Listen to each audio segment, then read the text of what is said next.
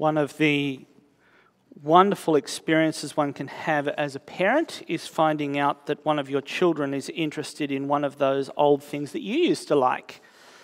I was actually feeling a little bit worried about this opening story because it really showed my age, but then I came this morning and heard about a family who had a slideshow last night, so with the old click-clacky slide projector, so I'm not feeling so bad today. One of my favourite stories I'm going to just put it outright. It's one of my favourite stories, full stop. One of my favourite movies is one that features Jake and Elwood Blues. I love the movie. It is fantastic. It's quite old now. It's a story of, music and ridiculous plot, ridiculous results. It's a romp, and it's silly, which is, if you know me, it's right down my alley, really. But it's also a movie that dips its toe into fairly blatantly, into some themes.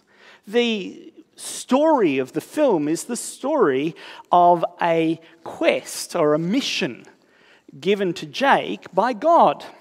He has this divine vision that he's to put a band back together and earn the money in order to save an orphanage from closing. And as you go through it, presumably this is part of why they seem to be indifferent to the most ridiculous things like rocket launches and huge car chases and so on that don't seem to affect them. But this religious language through it is actually quite an interesting one. The two, as young boys, they grew up in that orphanage, and returning to it as adults, they mount the stairs up to the office of the nun who heads up the orphanage. They call her the Penguin. And there, at the top, is a crucifix angled to sort of stare down the stairs. And the way they do the shot as the two come up the stairs is quite an intriguing one, because it portrays this figure on the cross as intimidating, as scary. So it plays around with these questions of God, of God's interest in something as everyday as whether an orphanage can pay its tax bill, and God's work of saving. Well, if you were wondering how on earth we were going to get from the Blues Brothers to the feeding of the 5,000, there's your answer. Because it actually is a passage that explores those very same things. What is God's saviour like? What does it mean for him to save? Is he interested in the everyday stuff? How do we respond to a God who saves?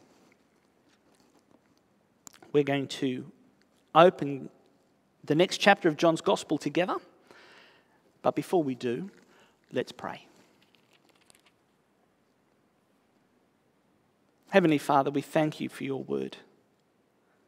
We thank you that it is living and active, reading us as we read it.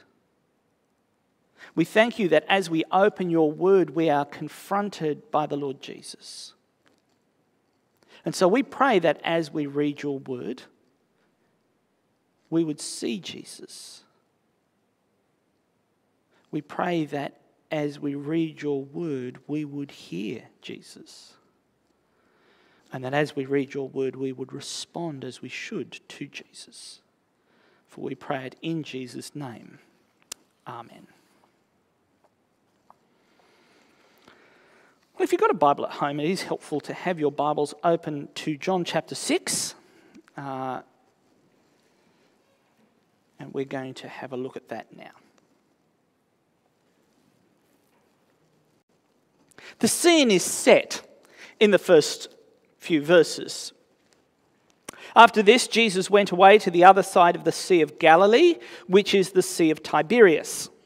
And a large crowd was following him because they saw the signs that he was doing on the sick. Jesus went up on the mountain, and there he sat down with his disciples.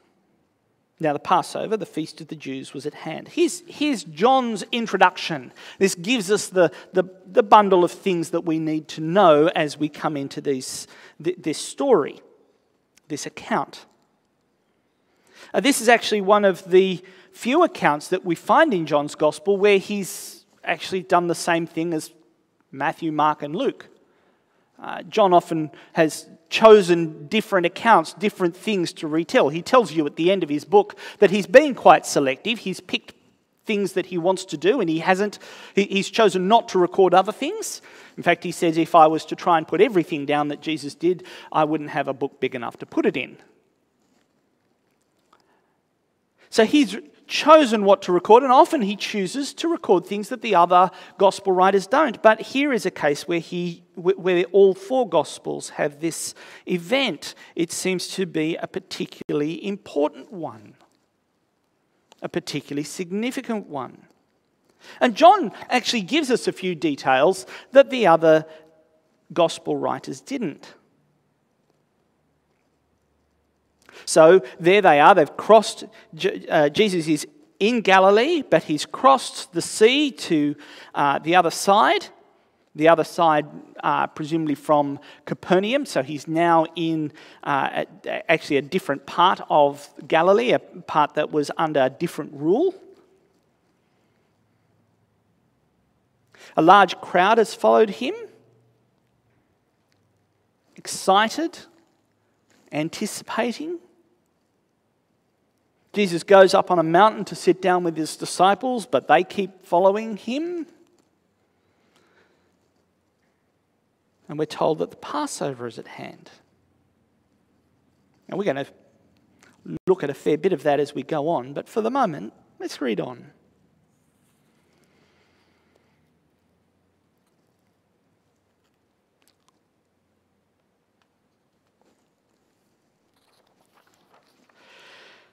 Lifting up his eyes then, and seeing that a large crowd was coming towards him, Jesus said to Philip, "Where are we to buy bread so that these people may eat?"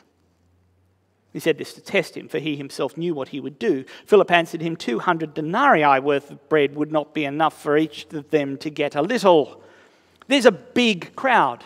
We're told that there are 5,000 men in this crowd, and that doesn't count the women and children. So this is a very big crowd. And Philip says, look, if I were to get together 200 days' wages, 2/3 of a year of wages, and go down and try and buy out every bread shop in town, I couldn't feed these guys.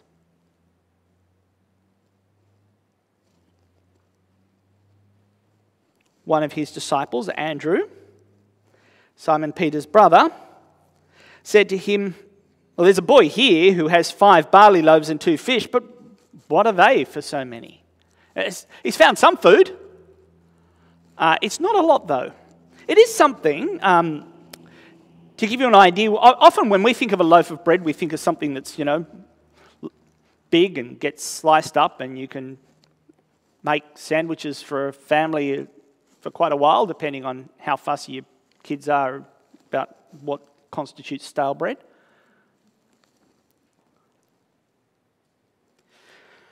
These are smaller. This is the Middle East, so we're probably talking flatbread.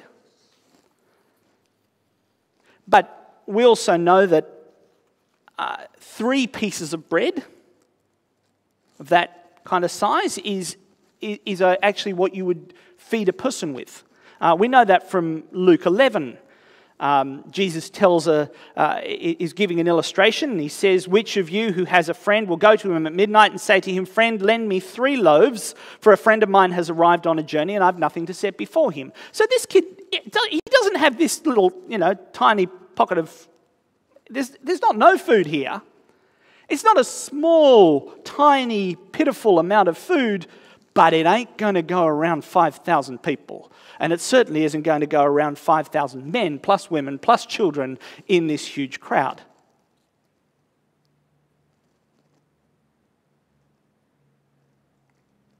The disciples, Jesus' followers, have been on view through John's gospel as, in a sense, John's been helping us to sit there and think through, well, how are the disciples seeing Jesus? As Jesus displays who he is, what do the disciples of Jesus do with that?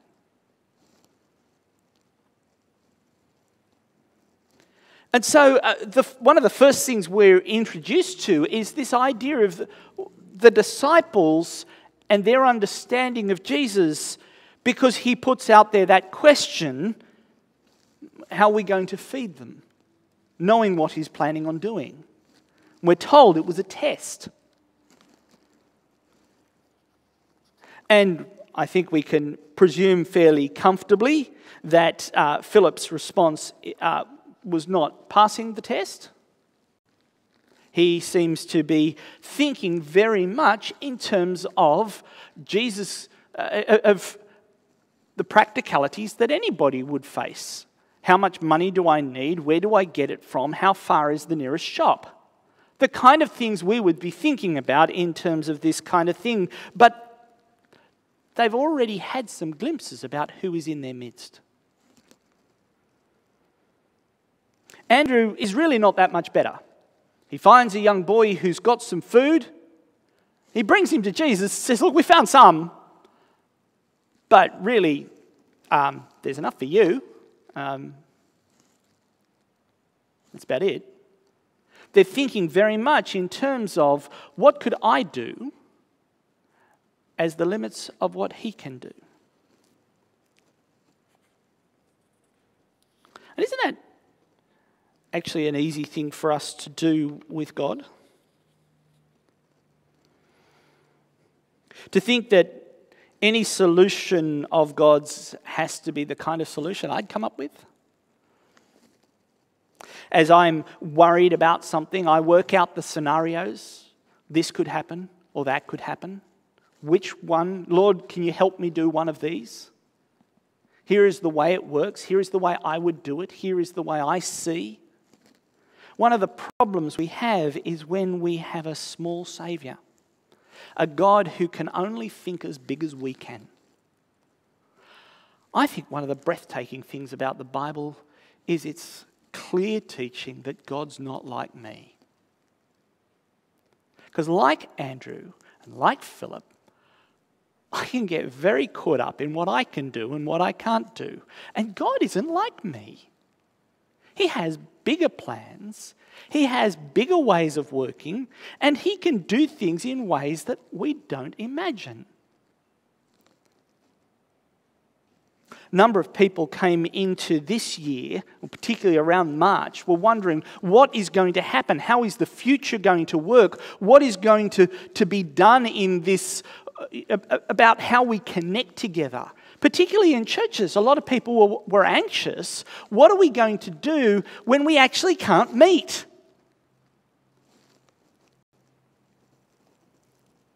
And we grabbed at a few ideas. But quite frankly, God has taken things in directions I never thought he would. We can sit there and say, well, okay, I guess we can go to a video. Who'd have thought that God would use that video connection to reach more people than we normally did on a Sunday rather than less? Who'd have thought it? Who'd have planned it? Isn't it terrible when we make God so small that he can only do what I can do?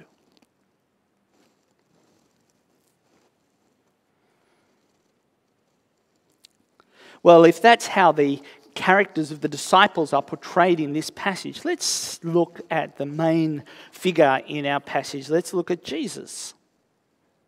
Let's pick it up in verse 10. Jesus said, "Have the people sit down." Now there was much grass in the place, so the men sat down, about 5,000 in number. Jesus then took the loaves, and when he had given thanks, he distributed them to those who were seated, and also the fish, as much as they wanted.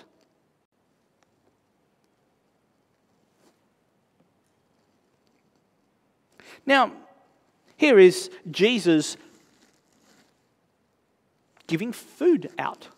And we're told that out of this very small amount of food, Jesus gives to a huge crowd as much as they wanted. Now, the events here, we're told, have a setting. Do you remember it back from verses 1 to 4? It was in verse 4. We were told by John that the Passover, the feast of the Jews, was at hand. Now, this is an interesting one because often John will tell us what feast is on, what feast is happening at the time. Here he's saying there's actually a feast just about to happen. We're just before it, but we're coming really close. Now, Passover is a very important feast. It's the time when the Jews would remember God's incredible rescue of his people out of slavery in Egypt. How he carried them, how he parted the Red Sea so that they could go through, how he brought judgment on the land of Egypt, how he rescued them, and how he provided for them. It reminds them of what God did in rescuing his people. And now, just as the Passover is coming close, Jesus does something that sets off echoes of those events back in the Exodus. This is from Exodus 16. When the dew had gone up, there was on the face of the wilderness a fine flake-like thing, fine as frost on the ground. When the people of Israel saw it, they said to one another, "What is this?" For they did not know what it was. And Moses said to them, "It is the bread that the Lord has given you to eat. This is what the Lord has commanded. Gather of it, each one of you, as much as he can eat. You shall each take an omer, according to the number of persons that each of you has in his tent." And the people of Israel did so. They gathered, some more, some less. But when they measured it with an omer, whoever gathered much had nothing left over, and whoever gathered little had no lack. Each of them gathered as much as he could eat. So not only is here Jesus in a wilderness setting and providing food for a multitude, but we're told he's providing enough, that each person has their fill. It sets off those echoes. Here is one who responds to the need of the people in front of him, just as God responded to the need of his people bringing them out of Egypt. But in a sense, as they say on the old infomercials, but wait, there's more.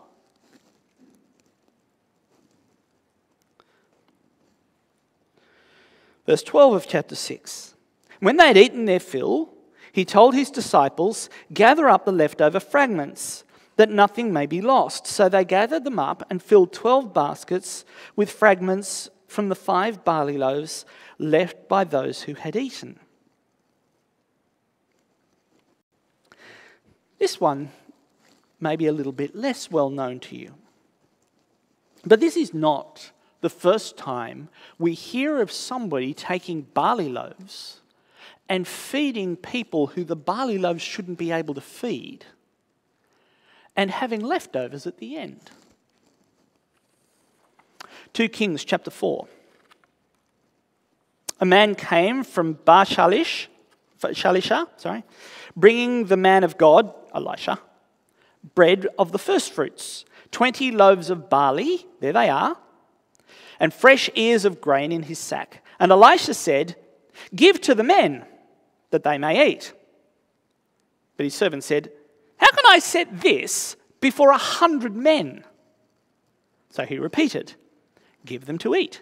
Give them to the men, that they may eat. For thus says the Lord, they shall eat and have some left."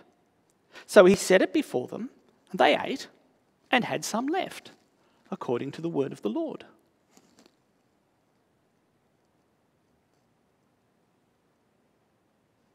And here is Jesus not only providing food like Moses did in the wilderness, not only feeding a number of people with an insufficient supply like Elisha did, but the abundance is greater and the crowd is greater. It's now 5,000 men and there's 12 baskets left over. This is an abundant response. Now I just want to pause for a second and get you to think through this. See, sometimes we can actually get a very different view. If we talked about before the idea that God is limited to what I can think and imagine, sometimes we actually do a different thing with God and we make God the one who is only thinking about the things that are of great earth-shaking eternal value. It is all about the pie in the sky by and by when you die. God is there to kind of make happy so that when I die, I can go to heaven. God's concern is about heaven. And in the meantime, all I'm doing is trying to make God happy enough that when it comes to going to heaven, I'll get a ticket. If before we saw the problem of a small saviour, this is the problem with a purely spiritual saviour. Because Jesus saw a crowd following him, and his first response, although he is deep, we know from reading through the Gospels, his great concern is that they hear the incredible truths of the good news of the kingdom of God, that they come to understand who he is and what he has done, yet his compassion goes out to them and he feeds them. The fact that they are hungry and unable to access food matters. And he responds to that need with abundance. God is not indifferent to the day-to-day. He is not a God who is only interested in the things that go on for eternity. He is, but he's not only. He is a God who is concerned about the day-to-day. Psalm 8 in the Old Testament has a wonderful picture of God. I always like to think that as David wrote it, he was kind of gazing up at the night sky and pondering things after dinner. Mostly because I thought about this psalm when I was after dinner and gazing up at the night sky, and I thought, this kind of works, I like this. And looking out at the stars and thinking about the God who'd made them all and thinks, wow, that's a big God, and I'm a small me. How could a big God be interested in a small me? O Lord, our Lord, how majestic is your name in all the earth. You've set your glory above the heavens. When I consider the heavens, the moon and the stars that you set in place, what is man that you are mindful of him? The Son of Man that you should care for him. And the language of the psalm, it's almost like David is gobsmacked because he realizes that God who is big, who made the stars, who set them all in place, that God who is so huge is actually concerned. He cares for, the word it uses is he attends to us. He looks after our needs. It is incredible that the Lord of the universe, the creator of all things, should actually care about the day-to-day, the little stuff that is in our world.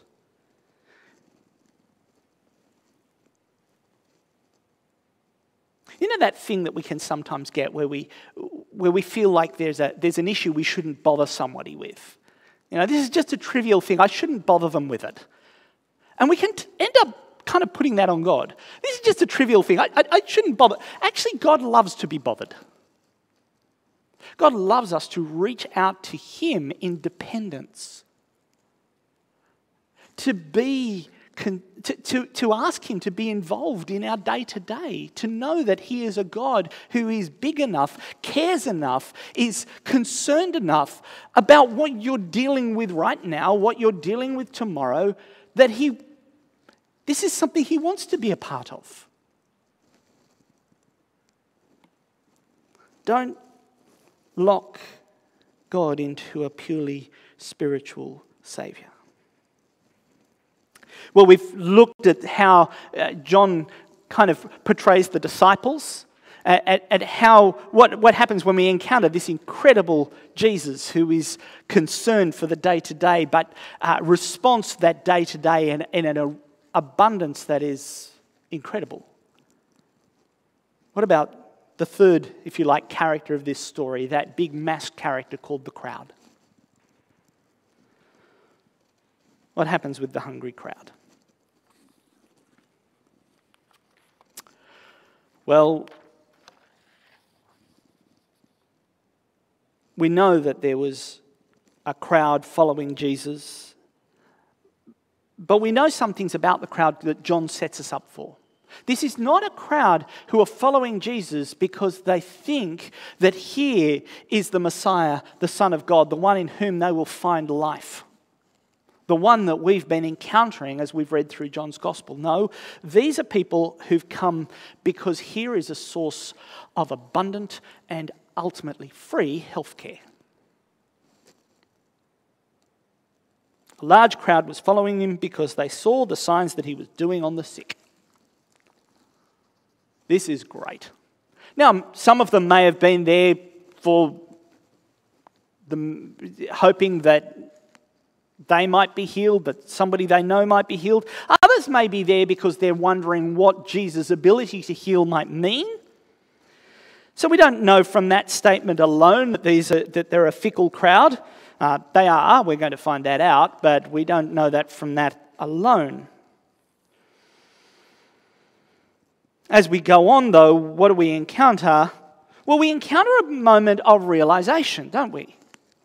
In verse 14, having seen this abundant provision for the need of the crowd, John tells us when the people saw the sign that he had done, they said, "This is indeed the prophet who has come into the world." And you may be tempted at this point to go, wow, they're on the money.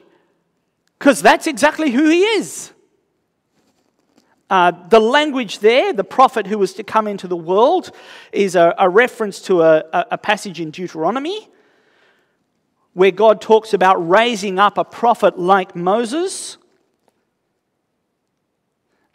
And so there was an expectation that a prophet like Moses would come, and that the Messiah, the promised king, would also be a prophet and would come in that kind of ruling prophet mode. Because you remember, Moses wasn't just a prophet of God, he was also the leader of God's people. So one who would do that, be both prophet and leader. This came to be the expectation, the messianic hope. And as we think about John's purpose in writing, that you may know that Jesus is the Christ, the Messiah, the Son of God, surely this is a good sign. The people have realized that that's who he is. Except, of course, they haven't quite. Because what's the next thing we read? Perceiving then that they were about to come and take him by force to make him king, Jesus withdrew again to the mountain by himself. Literally, they were going to come and seize him. Take him down to Jerusalem, put him on the throne, boot out those silly Romans. Hooray for us. They were happy with the idea that Jesus might be this Messiah, but they had their terms for what that Messiah would look like. And here we come to our third problem. We've looked at the problem of a small Saviour, the problem of a purely spiritual Saviour. Now we get the problem of a subservient Saviour. One who can be brought to our agendas. Somebody who serves us in our way according to the script we write. Somebody who's going to care about the things that I care about and is not going to care about the things I don't care about. Somebody who's going to make the world into what I want it to be.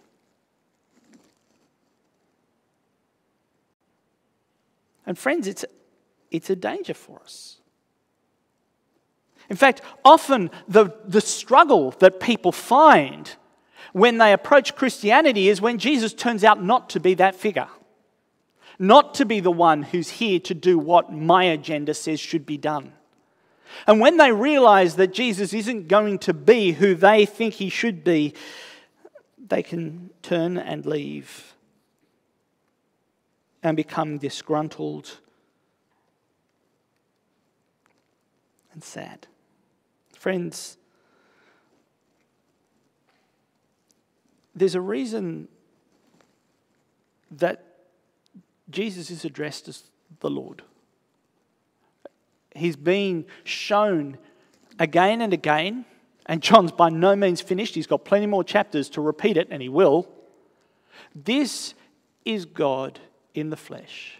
This is the one who is sovereign over the universe. This is one who, in the words of Paul, before whom every knee must bow and every tongue confess that Jesus Christ is Lord. Is Lord. You cannot be a subservient master, a subservient Saviour and Lord at the same time.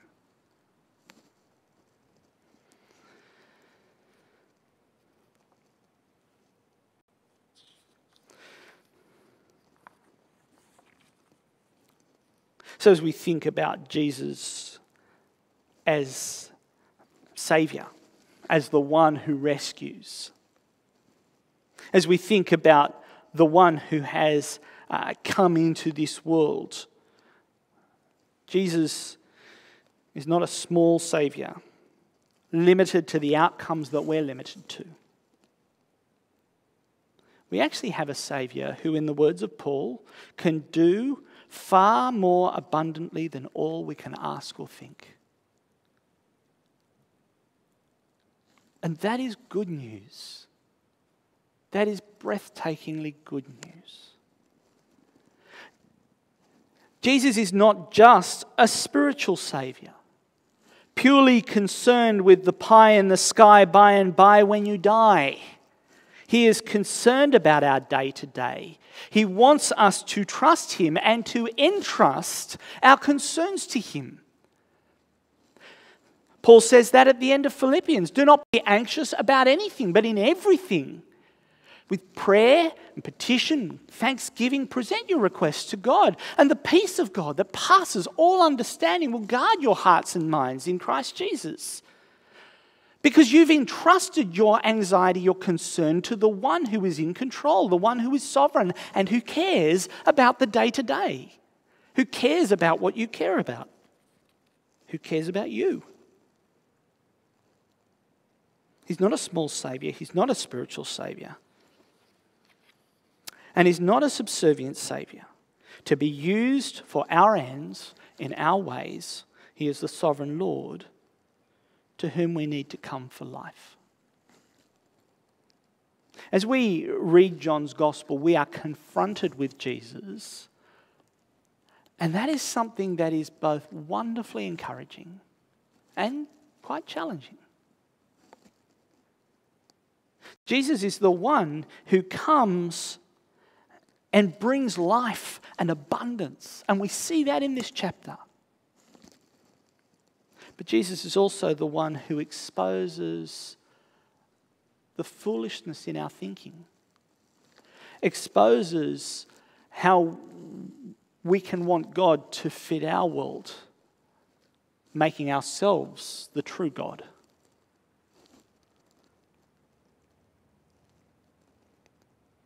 He exposes us and challenges us. John tells us that as he is recounting, as he's choosing the events of Jesus' life to record, that although Jesus did many other signs in the presence of the disciples that are not written in this book, these are written that you may believe that Jesus is indeed the Christ, the one they thought he was, the Son of God, a term that in John gets even bigger than just messianic. This is not just the Son, this is the eternal Son. And that by believing, by entrusting ourselves to him, we can have life that comes from the God who is no small saviour, who is no merely spiritual saviour, and who is no subservient saviour. Let's pray. Heavenly Father, we thank you for the Lord Jesus. We thank you that in him we can have life. We thank you that in him we can know the abundance of your love and your care. We thank you that that abundance and that care are not simply limited to eternal matters, but you are the God who cares about all of life. You are the God who is involved in the day-to-day. We thank you that you are not the one who has sent us a small saviour, or just a spiritual saviour, or some subservient saviour, a lackey to do our will, but that in Jesus Christ, who is Lord, before whom every knee must bow, we can find life and find it to the full. Pray all this in Jesus' name. Amen.